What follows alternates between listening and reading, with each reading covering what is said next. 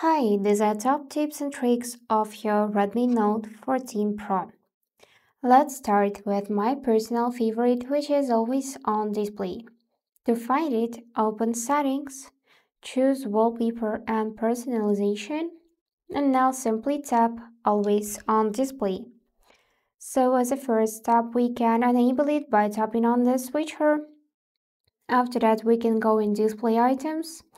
Here, enable to turn off when battery saver is on, or you can disable it here.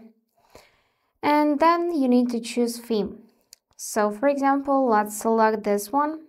After that, you can also change text color and add such displayed items as battery and notifications. And now just tap button apply and let's check this. I'm gonna lock my phone and here's always on display. Let's unlock the phone again, go back, and here we can actually change wallpaper. So there are many options. You can also go in online wallpapers, and also here you can add some filters.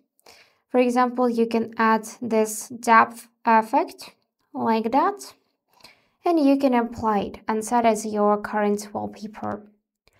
And in fingerprint effects, we can actually change animation.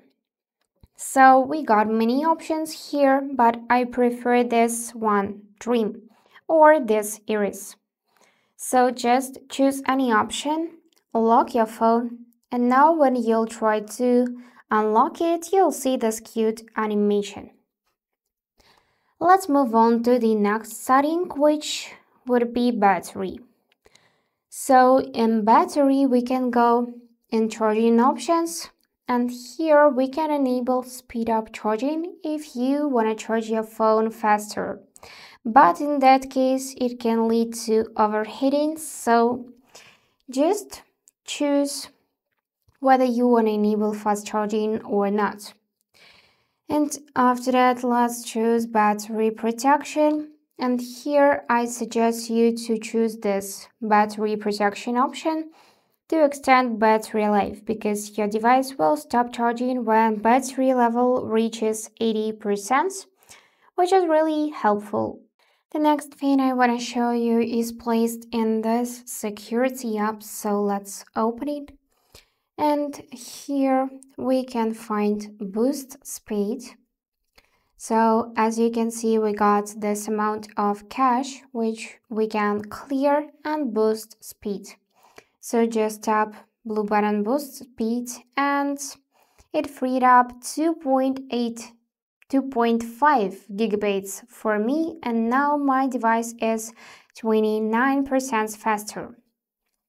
So let's just go back, and here we can also find deep clean option, so you can delete videos, uninstall some files, clear apps, delete big files and delete photos. Here you'll see amount of gigabytes or megabytes which you can free up with the help of performing that actions. For example, I can delete those files, and for that tap blue button and then tap OK. Now let's go back in settings and here go in display and brightness. So from here I can enable sunlight mode to adjust brightness to strong ambient light to prevent the screen from going too dark during the sunny weather. And also I suggest you to enable auto brightness, so the brightness of your display will adjust depending on the lighting around you. Also, we can simply speed up animations, so we can get fast animations, and for that we need to stay in settings and then find this about phone tab and tap 7 times on this OS version to enable developer options. Let me show you. 1, 2, 3, 4, 5, 6, 7. In your case, you should see information that now you're a developer, but in my case, developer options was activated, so to find it, go in additional settings, and here it is. Now from here we would need to find interesting tab which is named window animation scale, also transition animation. Let's just go through the list to find it because we got many options in developer options. So there are just many features. And here it is. Now in window animation scale, in transition animation scale, and in animator duration scale, we can set everything to 0.5 for faster animations. Just like this. They will become faster, more smooth, and you'll notice the difference really fast. As you can see, everything opens and closes really fast now. So in same additional settings, we can find one-handed mode.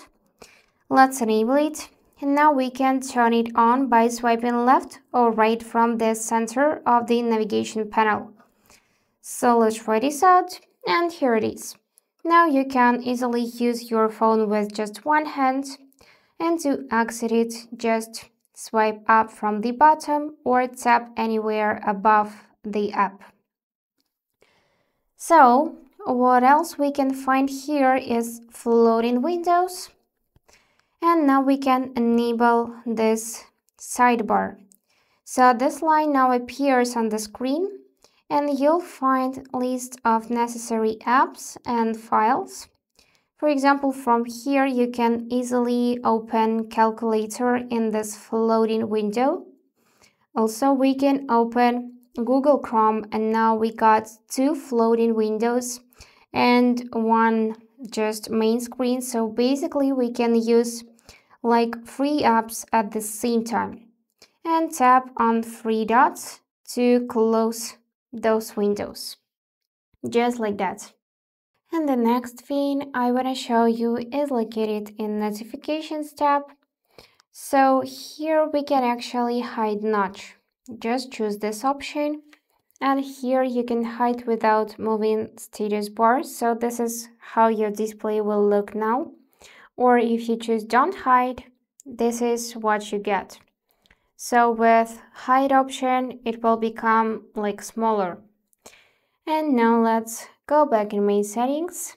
The next thing is located in this home screen and in arrange items in recents. So here you can actually blur app previews. So you can select apps for which previews will be blurred in recents. So you can simply blur apps, for example, your banking apps, which is really useful for protecting information. So just find app you want to blur in this list. For example, let's blur, I don't know, Google Chrome, and enable it by tapping on the switcher. Now let me just open it, and now let's open recents. As you can see, now I cannot view content of my Google Chrome in Recents tab because it is blurred. So this is really cool feature for protection. And that's it for today. If you found this video helpful, please subscribe, like, and comment. And I wish you all the best. Bye bye.